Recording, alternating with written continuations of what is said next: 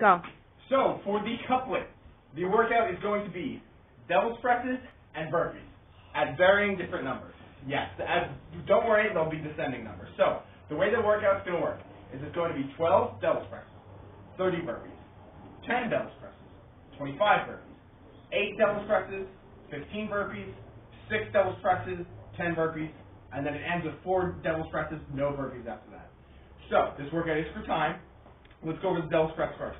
The devil's press is first accomplished by putting your hands on the dumbbells, kicking back, touching your chest down to the floor, then you jump back up, swing them up over your head in one fluid motion. A quick little tip is if you do this motion, you want to swing the dumbbells back behind you a little bit to make sure that they go back a little bit, and then you've got a nice swing coming up.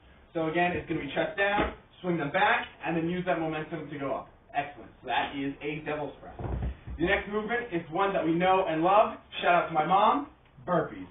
So, burpees are going to be going down, your chest touching the floor, standing back up, a clap over your head while your feet are off the ground at the same time. So let's do it again. And clap overhead while your feet are off the ground. That is going to be a full burpee. Now, if you do not have dumbbells in your house or any weighted kind of object, we can also use an emergency preparedness favorite, water bottle. So the way that we're going to do that is it's going to be a similar motion. You're going to get down on your chest, and you're then going to perform 3 little pulses above your head, 3, and then come back up in the same kind of motion. And then 3 pulses over your head, getting a little bit of scapular retraction going. Excellent. And that would be the workout. So another way to do this workout is if you only have one weight, is instead of doing a full-blown devil's press, you'll be doing some Russian swings single-handed. So it'll start off with 12 Russian swings on your right arm.